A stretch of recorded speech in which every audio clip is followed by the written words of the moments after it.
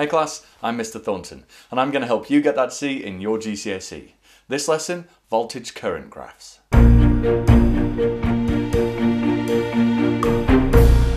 This topic was requested by Ruben Denby, George Harris, Harrison Grant, Ollie Lennox, Little Susie, Nina Nicole, Hannah Lucy, Anjali Mabubani, Holly Wilkinson, and Loopy Lou 4030. Thanks guys. If you've got a topic that you'd like me to cover, then just leave a comment below. I'm going to assume you already know the different circuit components which you need to be familiar with, but if you need to check my previous video on that topic, then you can click just here. Now, there are three circuit components which you need to have a slightly deeper understanding of. What you need to understand is what happens as you increase the potential difference across that component. Remember, potential difference, we're pretty much talking about voltage there. They're more or less the same thing. You will see the term potential difference when you do GCSE exams though. So, those three components are a simple resistor, a filament bulb, and a diode.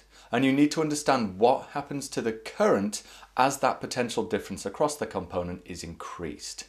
And this is normally represented with one of three graphs. So let's run through those. So let's start out with the resistor. This is the easiest one. We get a graph like this.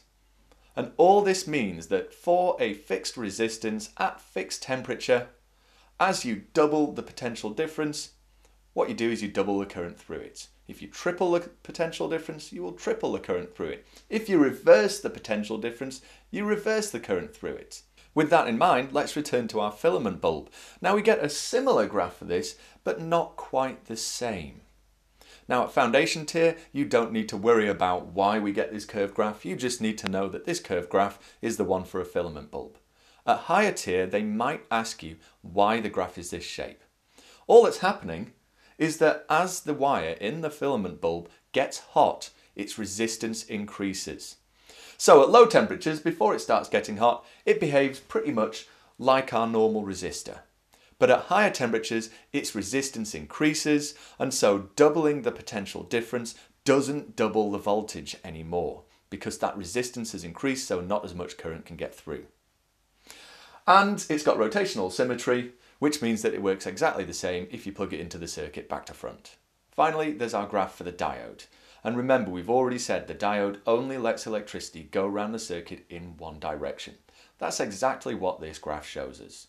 So if we've got a negative potential difference applied to it, it doesn't let any current flow at all. If we've got a positive potential difference applied to it, once we've got over a small initial value of potential difference, then it allows the electricity to start flowing. And it allows quite a lot of electricity to start flowing, so generally speaking, that line is quite steep when you see this graph. And that's all that you need to know about exactly what this means. I hope that video really helps you. If you want to check how well you understood, then try the snap quiz. The link is right here, and it'll also be in the description, along with all the other links for this video. If you want to check out my other videos, then click right here. If you want to download the free app I've made to help you with your revision, then you can click right here. If you want to subscribe to my channel, then you can click right here. Don't forget to leave likes, and if you go to the comments, you can give me feedback and let me know which topics you'd like me to cover next. Good luck in your GCSEs everyone, and thanks very much for watching.